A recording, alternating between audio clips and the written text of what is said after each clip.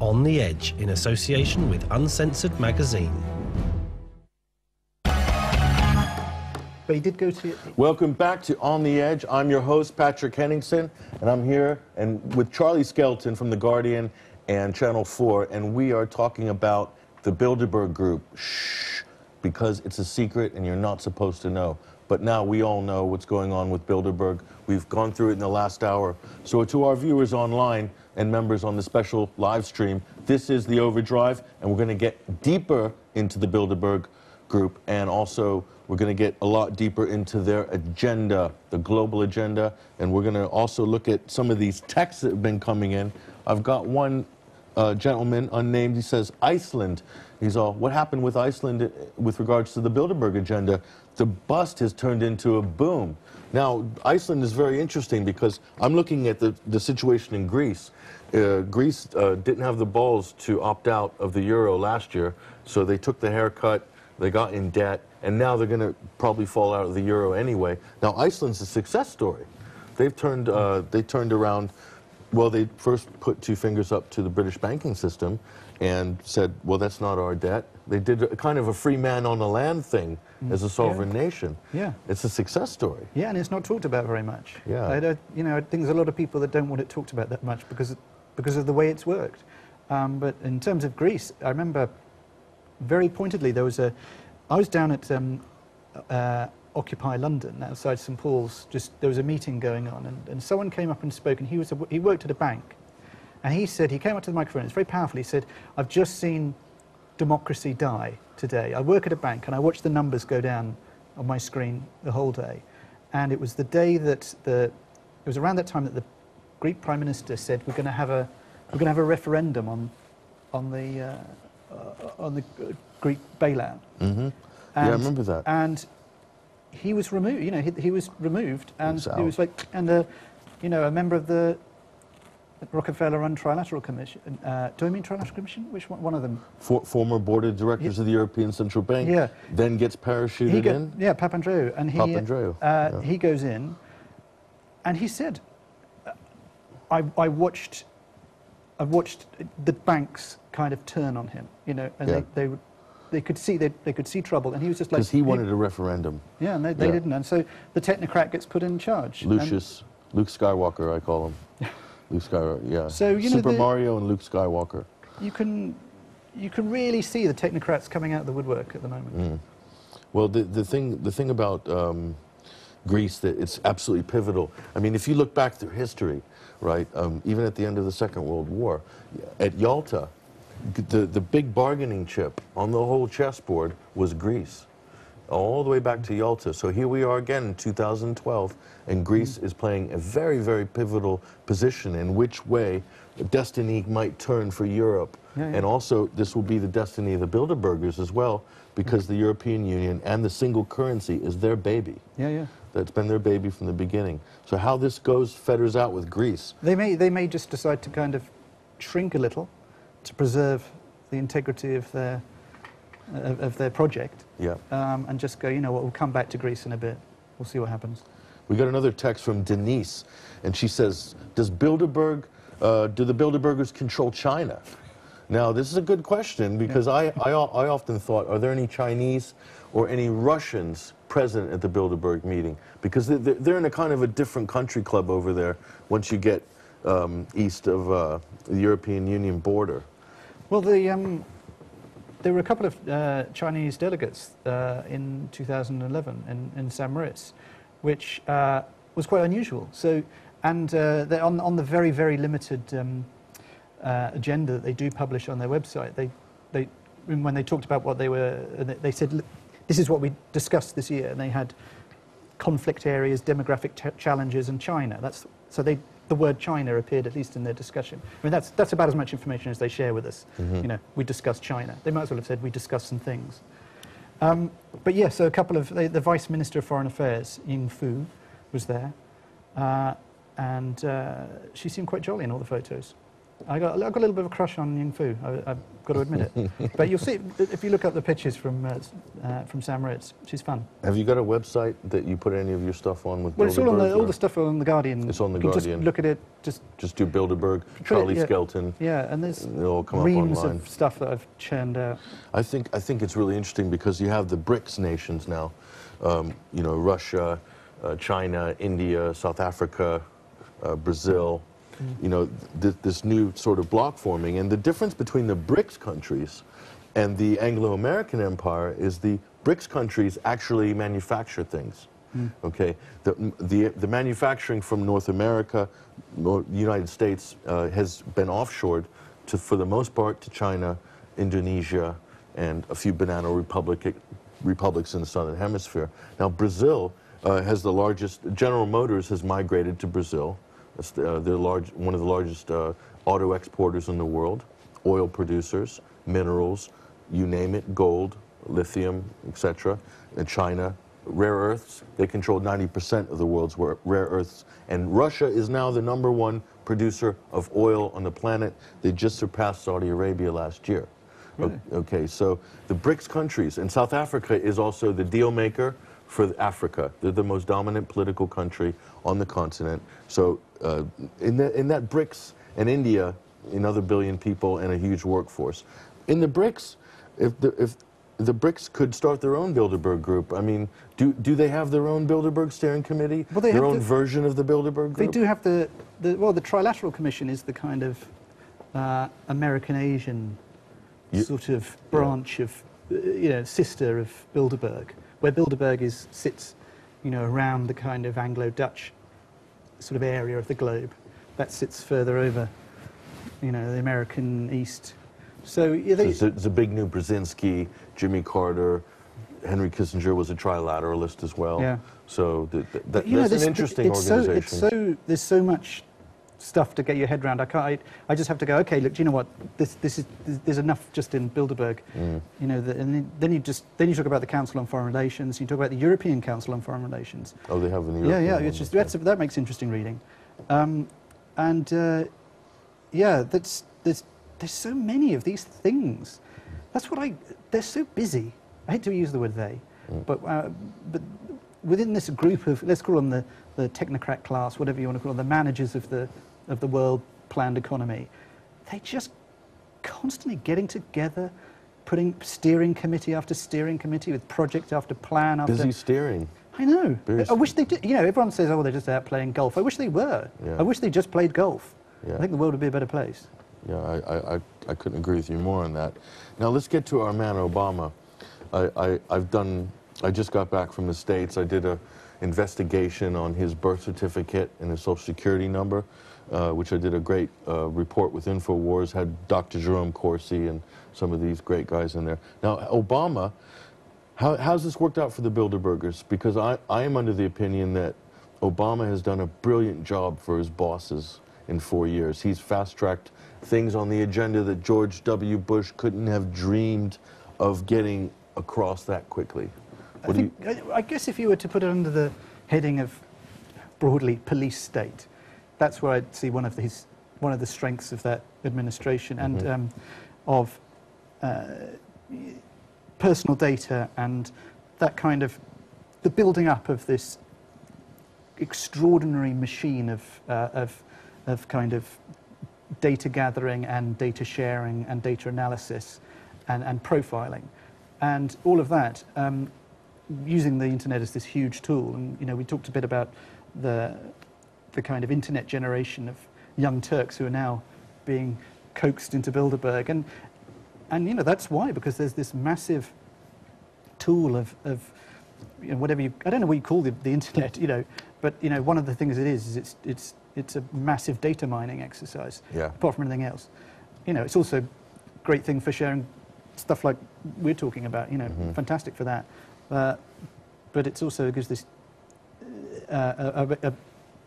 it's a profiling tool as well. Yeah. We must be these dreadful little blips on their chart, Yeah. as would be everyone watching. You're all a blip. We're part of a pie segment. Yeah. On there. And so, I think they're happy with the way this is coming along, and it's coming along apace.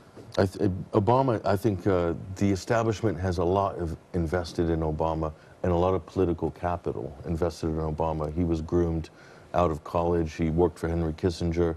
Zbigniew Brzezinski. He has very, very much CIA pedigree within his family, and maybe that's the reason why all his college and university records are frozen. That was his first executive order he signed when he got into office, was the sealing of all his personal records, and he has spent millions, I think as $4 or $7 million from Coey Perkins, a law firm in Seattle, to basically in court to give him the right to freeze all his college records, transcripts, student loans, applications, grades. We don't even know if he went to class. So a lot of this came out in this investigation. I did it with Sheriff Joe Arpaio in Phoenix. We did the film with InfoWars, but again, a lot of people who haven't been privy to this material would never connect someone like Obama with the Bilderberg Group, because he's come from the streets of Chicago, apparently, and that's the media narrative that they've fashioned around this guy. But yet he's got a seat at the table at Bilderberg. At least he was there in 2008, right? Yeah, well, and you've got, absolutely, and you've got, you can see the first job, Kissinger Associates, and you've got Henry Kissinger there with his, bony hand on his shoulder, sort of steering him along, and I find it remarkable, and not many years ago I was one of the people that would have thought this, where you buy into the narrative of this guy just coming up and somehow managing to, the underdog. Amazing how he's just come through. It's almost like champion lawyer kind of civil rights. He's being reinvented now as a civil rights activist sort of thing. Yeah. Apparently he was a constitutional law teacher, although I find that hard to believe. I guess he knows his enemy. Okay, now I'm going to moving on swiftly to the Occupy movement.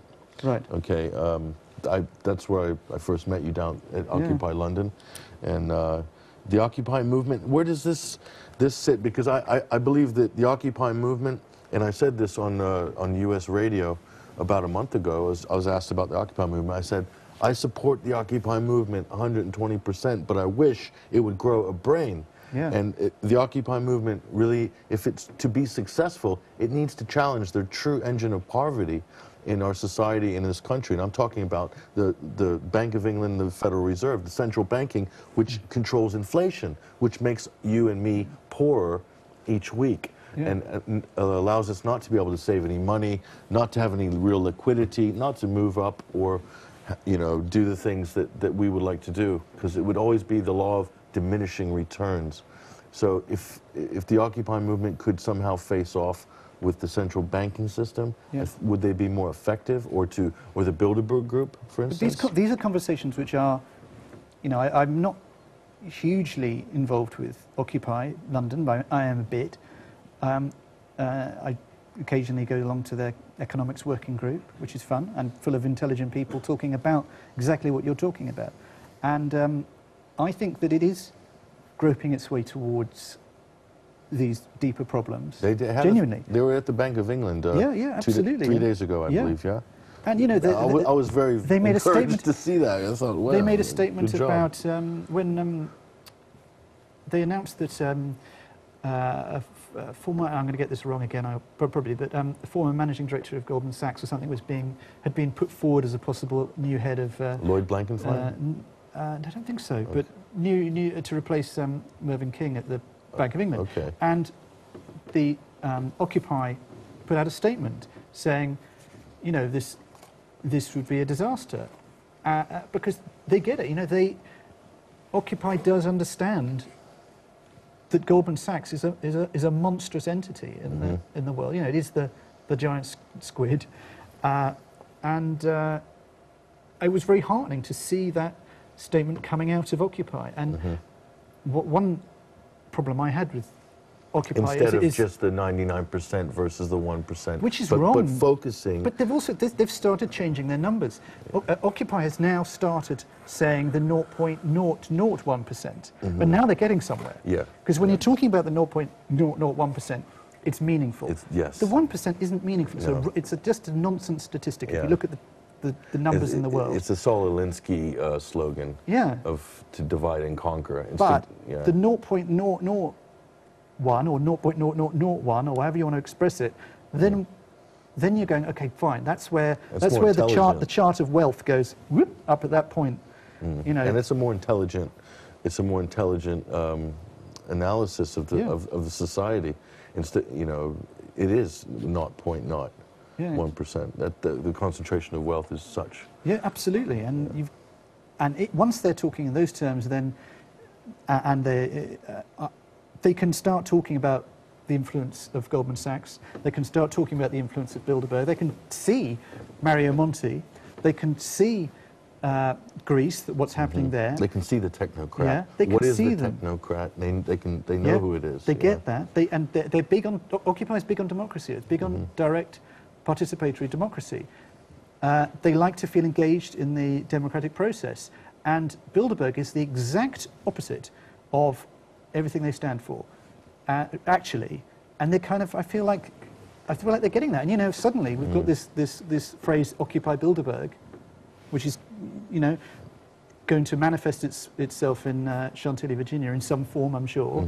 And with those two words coming together, "Occupy Bilderberg," that's a very new and exciting phrase. Yeah. Oh yeah. And you wouldn't have thought that a couple of years ago. Yeah. They would have got that far. So yeah, I'm very excited about that, and I think it's a big step forward for activism generally.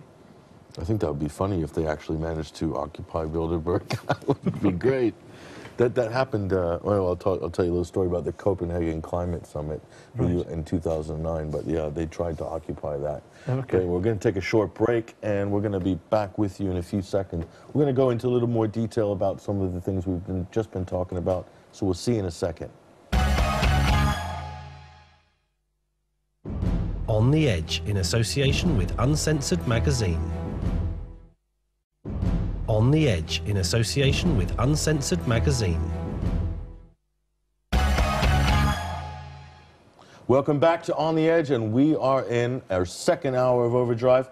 We're here with Charlie Skelton. We're talking about the Bilderberg Group, and we're also kind of talking about now the Occupy movement. And I've got some interesting text messages from some of our listeners. One of them is from Ian, and he says, "Is capitalism failing?" And this is an excellent question, because I hear this all the time. And I hear this on the U.S. media, and I hear this from the Occupy movement and the protests on the streets. Capitalism is failing, and so we need to get rid of capitalism, and we need to replace it with something else, communism, you know, which is kind of what's inferred. What about this? I hear this all the time. You've seen loads of it. Yeah. And well, my answer to this is always simply look at what's happening to the wealth that's just over the last 4 years. There's been a huge transfer of wealth and resources into the hands of the bankers. You know, these bailouts are trickle-up economics. Yeah. Yeah. But just like with the gun at the back of their head, they've been handing money to the bankers. And, you know, and Bilderberg is one of its things. It's a collection of very, very powerful bankers. Deutsche Bank, HSBC, Barclays, they're all there. And they're making out like bandits. It's not it's a massive success story. It looks a bit creaky, and it's a bit edgy at times. You know, what's being, you know, the world financial system at the moment. But actually, in terms of where the money's going, and it's working just great. It's a huge success story. The door might be a bit creaky, but the engine's running fine. Oh yeah. With regards to their system at the moment. Well, I think so. I mean, you know, what do I know? See, the Greek, how I would say the Greek haircut, the Greek bailout. This is basically how it works. I'm the European Central Bank, and I am basically a consortium of a group of banks. We'll call them Deutsche Bank. We'll call it Lazard, Societe Generale, Bank of Zurich. Okay, you're Greece, so you need a bailout because you can't pay your bills, you can't pay your public servants, you can't pay your salaries, your transport is not running. So I'm going to give you a bailout. This is the loan. Here you go, Greece. That's it. I'm giving you all that money. I'm such a nice guy. Okay, but you're going to give that back to me because you already owe me compound interest running all the way back to 1960. And plus all the new stuff that I've given you. I'm going to take that right back. And that money is just going to be circulated. In fact, I could do better in the long run and actually take more liquidity back off you in terms of state assets. Your national gold mine, your water system, your electric grid. I'll have all that. So it's money, on one level it's money laundering, they're just washing money through sovereign nations. On another level it's asset stripping. And that's the big part. The asset stripping is the big part. Because that's the real wealth. Well, I remember hearing, I was in the car and I was listening to Resonance FM, which I sometimes do to listen to their strange things they put on. And Max Kaiser was on there, the economist, and he was in Athens, and he was there and he saw the big vulture fund kind of asset stripper bankers, literally saw them there in Athens whilst people were throwing stones up one end of the street and tear gas was being fired. They were there just carving it up. And absolutely, we started to see now, today and yesterday, that, vulture funds, we're getting that started to be mentioned around Greece. They're just going to pick it over its bones, Yeah, it's a really interesting, there's a very, you've probably seen the film by, I believe it's Richard Curtis, The Power of Nightmares. He's a Channel 4. Adam Curtis. The Power of Nightmares, everybody knows that. But he made another film in 1998 called The Mayfair Set. Right. And this was about Tiny Rowland and Walker and Sir James Goldsmith. These were the original corporate raiders, the original junk bond, the purveyors of the American junk bond collapse in the 80s. And they basically invented, put game theory into the markets. Because before that, if you owned stock in the markets, it wasn't something that was sort of gambled on a daily basis. It was like you had stock in IBM or you had stock in British Steel, that was worth something, and that stayed in the family holdings. You might sell off a few shares, but then this Walker was the accountant from Surrey who became the richest man in England in a matter of a decade, and working with Goldsmith, and they were just basically, taking over companies, hostile takeovers, but it was based on game theory. And from then on, the markets had its own intelligence, and it's whatever the market wanted, or whatever the market made. And so now we're in that paradigm. We're in the next generation of that paradigm now in 2000, where the system is done feeding. There's no more wealth or value really in the stock market. So all that's left to feed on, they've done Africa, they've done South America, they've done as much as they can in Asia. Now the system is feeding on itself. Is that a fair analysis of where we're at now? I think, well, it's, these are obviously huge problems that we're having to describe using, almost mythic terms. It's like the album Pop is eating, or that group Pop is eating itself. It's sort of like the banking system's kind of now just kind of feeding. It's got, Well, Adam Curtis is interesting. You mentioned him.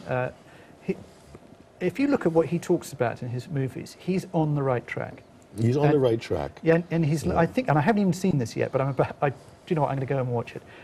I think his last thing has been on think tanks and foundations. Okay. And once you're into think tanks and foundations, you're really getting closer, and you're getting closer to you're getting the source. Yeah. The source of public policy. Yeah. And you can see the think tanks in the history of Bilderberg. They're very powerful. The Rockefeller Foundation, Ford Foundation.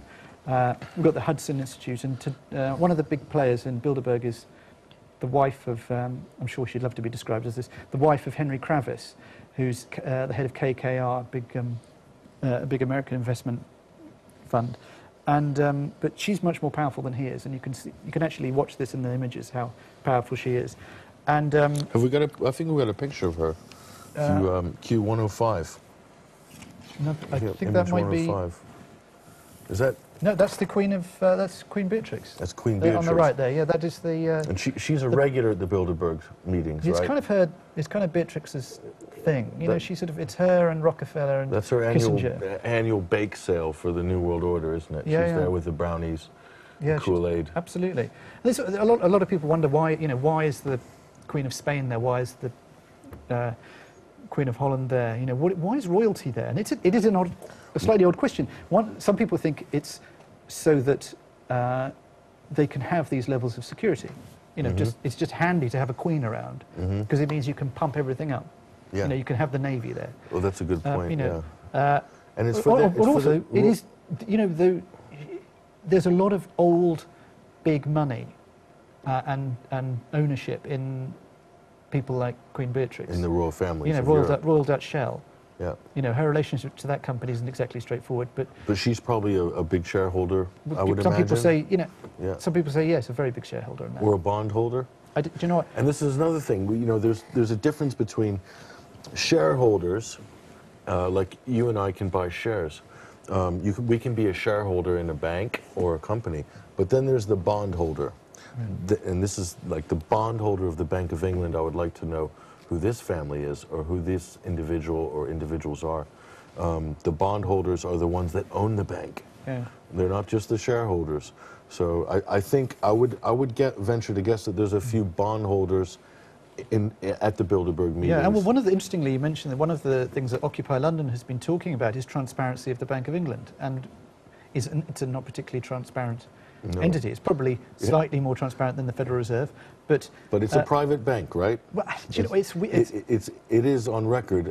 It's a number of official admissions have confirmed, and it used to be, I believe, on their website, that it was a privately owned bank. It is not a state bank, right? Well, I'm going to pass on this one because it's a tricky one, and there's all kind of different opinions on it. But anyway, it's good to know that Occupy London, at least it's got that on their on their radar as well. You know. Yeah, exactly. But something we're going to talk about Occupy is the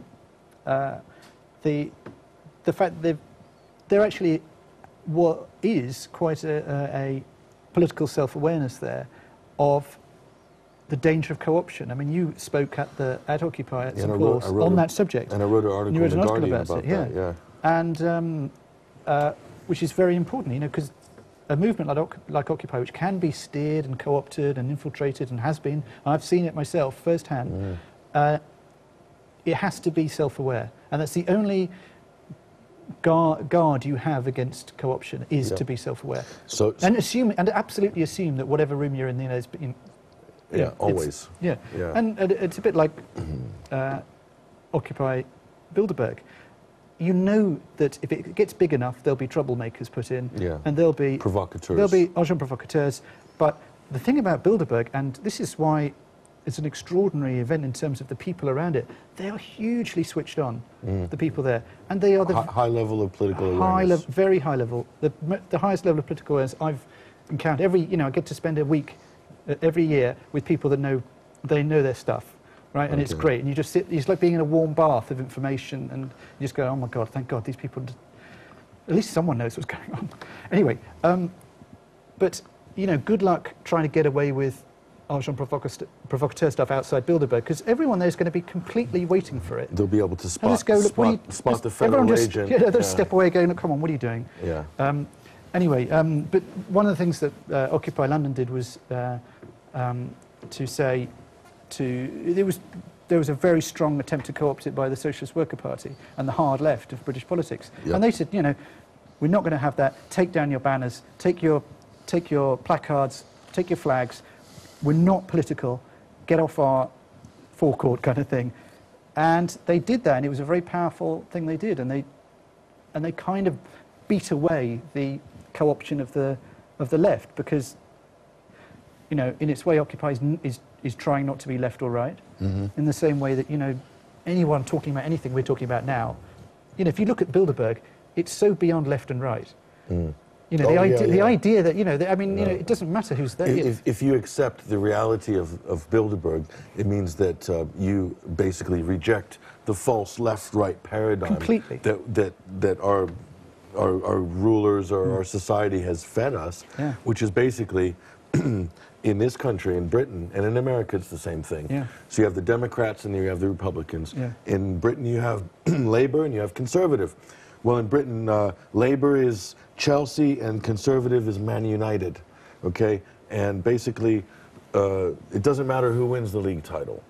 As long as the stadiums are full, people are buying the jerseys, and the television ratings are high, the owners of the league the owners of the league then don't care who wins. Yeah. And basically Man United and Chelsea are allowed to fight over the scraps, which are basically jobs for life, government contracts, good CV positions for their so that they, once they're in government, they can then sit on the board of directors of numerous different companies. But over the owners of the league, I could say Bilderberg represents the owners of the league. Yeah. In that sense. Yeah, so, I mean, you've got around the same table. You've got, not that people of different political persuasion shouldn't talk. Obviously, they should talk. You know, and there's, you know, and people with different worldviews. I mean, of course, should be around a table. But you know, when you've got Peter Mandelson and from the British left, and George Osborne and Cameron from the right, and Tony Blair over here, and you know, further back you've got Dennis Healey, and you've got it doesn't matter left right doesn't, you know, they're just Margaret Thatcher said it herself. My greatest achievement is New Labour. 10 years of New Labour, advanced conservative policies and privatization efforts that she couldn't have achieved during her time. Was she? So the Tony Blairs of the world, the Peter Mandelsons of the world, are in the Bilderberg group. Mandelson's a globalist operator. Tony Blair and Associates now, you know, essentially a globalist, deal-making holding company whose bills are being paid by the UN. But you look at Tony Blair these days. He gave evidence at the whatever it was, Chilcot. My favorite person. He's my favorite guy in the world, by the way. He's terrifying. He's my favorite person in the world, Tony Blair. I've got a poster of him in my bedroom. I don't know. I'm just sick of seeing these people that they're not really. They can't, you know, you feel like you want to go like that in front of their face and go, are you genuinely with me here? You're not. You know, there's an amazing book called by a Jewish scholar called Martin Buber called I and Thou, in which he analyzes human relations on the most primal level, and it's he calls it, you know, this I-thou relationship of two people together being in communication, addressing themselves towards it, and you have someone like Tony Blair, and I remember I saw David Cameron before he was leader, I think even leader of the Conservative Party, did a speech. I was with a friend of mine, and we came away going, he's not really. That wasn't a real person, was it? And I've got some other friends who met David Miliband in the park. I won't say who they are, but they met him in the park, had a chat, and they came away afterwards and said, it was weird. He didn't respond he sort of like he failed the Turing test. Yeah. You know, it's like, come on, you feel like you want to hit them prod them with a fork to at least make them respond in a human fashion. I'm going to have to agree with you, because I was misfortunate or fortunate enough to have met Tony Blair, John Major, and Margaret Thatcher. But the one that left the most limp-wristed, literally limp-wristed, handshake, everything impression was Tony Blair. Fake smile and everything. And I just felt like it was pointless to meet him, or even for the few seconds we met and shook hands. This was in Downing Street's back garden. Right. And I thought, what was the point of that, you know? Well, at least Thatcher, to her credit, whatever you say about Thatcher, there is the story that she went to Bilderberg and then just came away and went, you know what, I'm not that into giving up British sovereignty. Yeah, and I half believe that would be the case. But, you know, take that with a bucket of salt. But, sure. You know, but John Major, he's board of directors of the Carlyle Group. Yeah. Which you got to love the Carlyle Group. The Carlyle Group is a major player on the global scene. They've also made some major media acquisitions. There's a lot of news. Bush Senior, I think, is Carlyle Group. Bush Senior is one of the founders of the Carlyle Group. Yeah, so they're in the mix there. But anyway, we'll talk about some of these things when we come back from break. And when we come back from break, we're also going to look through some of these text messages that have come in from some of our viewers who've raised a lot of interesting points. So just wait for us, and we'll see you in a second. On the Edge, in association with Uncensored Magazine.